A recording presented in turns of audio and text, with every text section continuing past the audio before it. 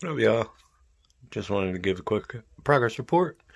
Uh, 3 days of 1,000 or less calories, intermittent fasting. Trying to kind of kickstart everything back into uh, shape with losing the weight again, speed up the progress a little bit, and wanted to show you guys a little something. Christ, I tilt my head down too much and I look like fucking Kevin Smith now. Jesus. But check this stuff out. I've been drinking this stuff. I don't know. There we go. Check it out. Increase metabolism a little bit. No calories, no sugars. And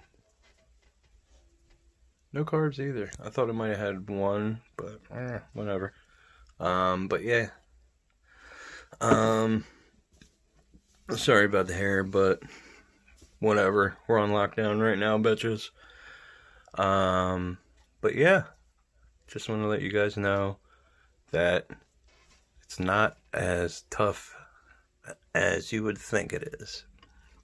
You just got to get to the point where you can do this kind of stuff. Don't try and do it right away, because it won't work. You're just going to end up kicking yourself in the ass. So don't do it. Don't set yourself up for failure right off the bat.